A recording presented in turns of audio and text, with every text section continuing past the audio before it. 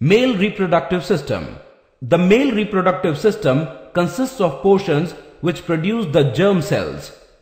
Other portions deliver the germ cells to the site of fertilization. The formation of germ cells or sperms takes place in the testes. These are located outside the abdominal cavity in a scrotum. Testes secrete testosterone, which regulates the formation of sperms, brings changes in the appearance in the boys at the time of puberty.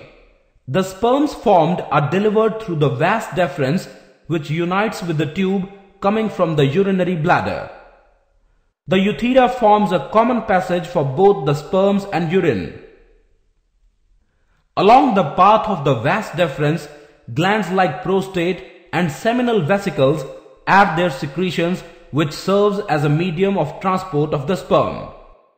The sperms are tiny bodies that consist of mainly genetic material. It is divided into head, midpiece and the tail. Its long tail helps the sperm to move towards the female germ cell.